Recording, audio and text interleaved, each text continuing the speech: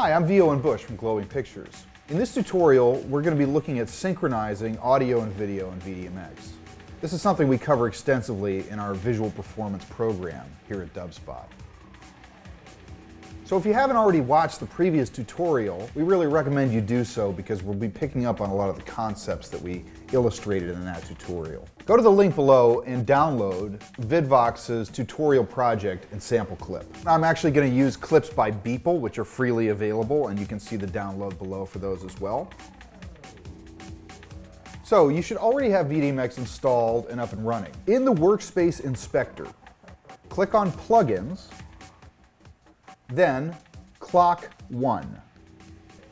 So just like most music making software, VDMX is a clock for setting the tempo. You can use an internal clock or you can slave the clock to another application. In this case, we'll be slaving it to live. In the clock settings, set the source to MIDI slave to VDMX. Now, let's switch over to live. In the Ableton Live Preferences, in the MIDI tab, under To VDMX, set the Sync to On option to enable MIDI clock output. And I'm going to turn on the metronome so you can hear what we're doing here. Now we're getting our tempo directly out of live, as you can hear with the metronome. Once you set the clock, all of the LFOs and sequencers lock to it. Okay, so now let's take a look at the step sequencer that's driving the playback. Click on Step Sequencer in the Workspace Inspector, which will open the step sequencer controls. Here we can change the number of rows by clicking on the value in the Rows column. Let's change that to 10. We can also change the number of columns by clicking the Columns button in the Step Sequencer controls. So let's change that to 16. Now this Step Sequencer is controlling one measure of music. So each of these columns would represent 1/16th note.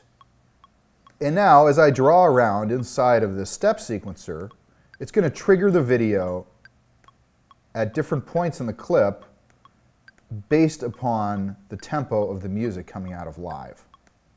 And so if the tempo within live were to change, the tempo of these clips would always be slaved to it and would always be quantized to the music. If you want to speed up or slow down the steps, you can have less columns, or you can also do it by changing the rate of the step sequencer. So here, when you see the rate slider of the step sequencer, I'm going to put in a very precise number so that it remains quantized. I'm going to put in 0.5 in the slider inspector. And now it's triggering the clips at half speed. So in other words, each one of these 16 slices is now 1/8 note.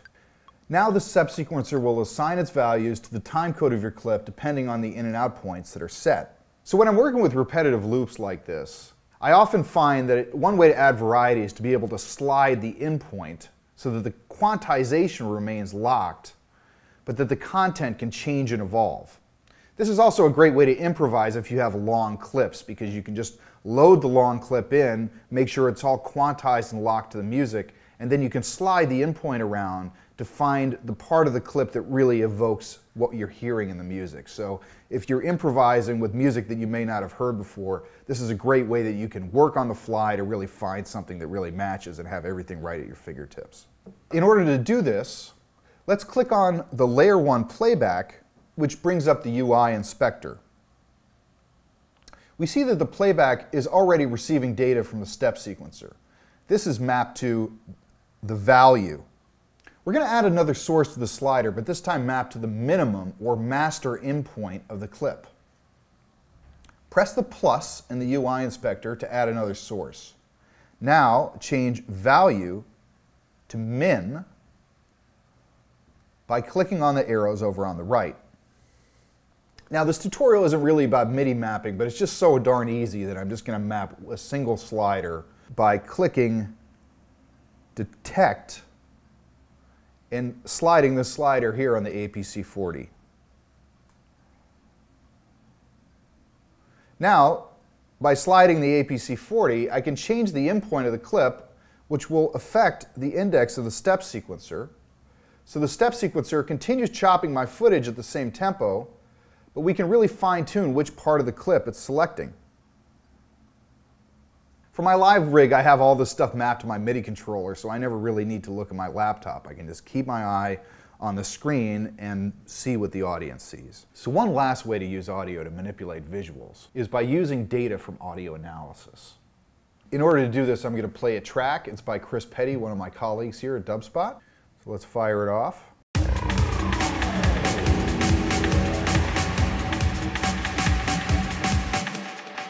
You'll see that the video is totally synced to the audio because it's all locked in at the clock at 140. Now, in the Workspace Inspector, click on Plugins. Now, click the plus and select Audio Analysis. Now, this is going to bring up an audio analysis window. Sometimes you need to click this little recycle button in order to kick it in. So the audio analysis is now listening to my built-in microphone. I can turn up the gain here. And the audio analysis plugin can be modified just like we modified the step sequencer. But generally, this 3 bandpass filters are all that I need. Okay, so you can see by clicking and dragging on these filters, we can modify most of their properties and isolate the frequencies that we're looking for. Now, going back to the Workspace Inspector, click on Layers and Layer 1. Now you'll see the Layer 1 Effects Inspector currently empty. So I want the base of this track to drive the exposure of the clip. So I'm going to load Color Adjustment Exposure Adjust. Now, if I right-click on this Input EV slider, I can use Data Source, Audio Analysis, Filter 1.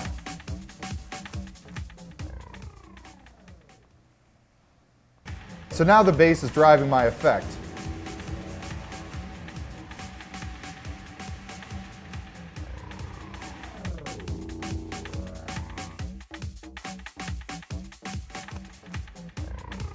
Now to fine-tune this, you can either adjust the bandpass on Filter 1, or you can change the gain on the audio analysis to get better values. Or if you select the filter in the Audio Analysis Inspector, you can then adjust the smoothing. So if I go here to Plugins, Audio Analysis 2, I can then select the filter,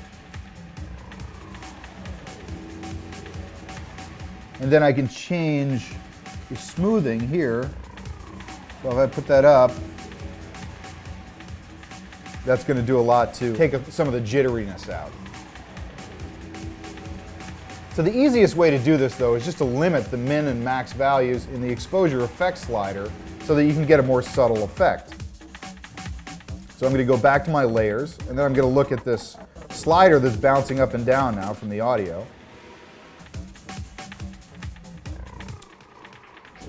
And I'm going to change the min and max .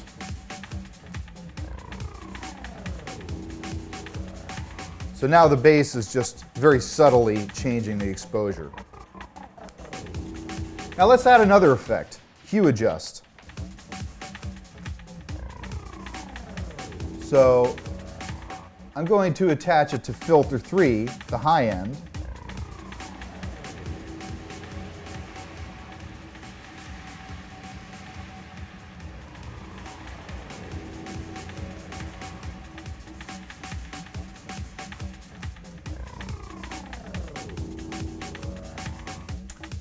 Now we can limit that as well so that it's not going all over the entire spectrum, and it's also just a more subtle effect.